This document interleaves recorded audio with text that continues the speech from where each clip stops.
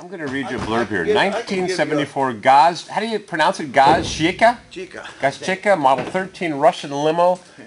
It's a 5.5 liter, which would be a 330. I don't know. Sounds like a Packard to me. Number 2511. It looks like a Packard engine. It looks like a Packard, and it is a Packard.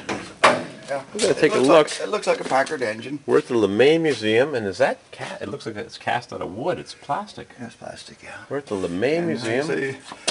Oil bath, air cleaner, power steering on the generator, not alternator. Which is a 1974 with a cast iron pulley.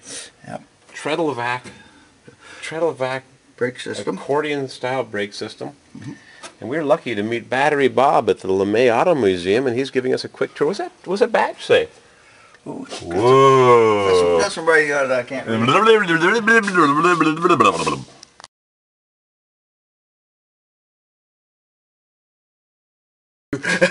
So this is a genuine Packard, and Packard sold everything: lock, stock, and barrel. I think they sold it all to Russia. All the dies and all the books plans and the plans and the 4-barrel carburetor and yep. battery. The battery is it's a newer battery. Yeah, that's the one we're driving it on right now. That's the battery for this car is in the trunk. It's got a lamp here. Yeah. Yeah. I wonder if the battery's not hooked up. I wonder if I don't know. I've never tried to turn it on.